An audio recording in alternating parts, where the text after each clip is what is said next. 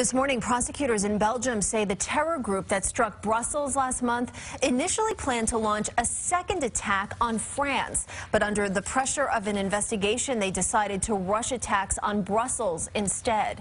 Meanwhile, one of those involved in those attacks is finally in custody. CBS 2's Jonathan Vigliotti reports. Belgian prosecutors finally have the so-called man in the hat. They say he's Mohamed Abrini, one of the terror suspects rounded up in raids in Brussels on Friday.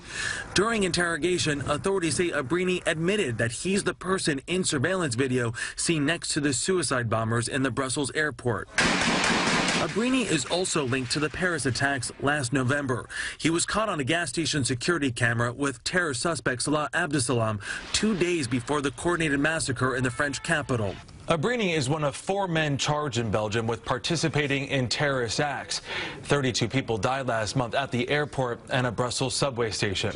Authorities say one of the suspects in custody is Osama Krayem. He's accused of being the second man at the deadly train station attack. Belgian police carried out more raids Saturday as they look for additional accomplices and work to counter fierce criticism they haven't done enough to battle terrorism. Jonathan Vigliotti, CBS News, London.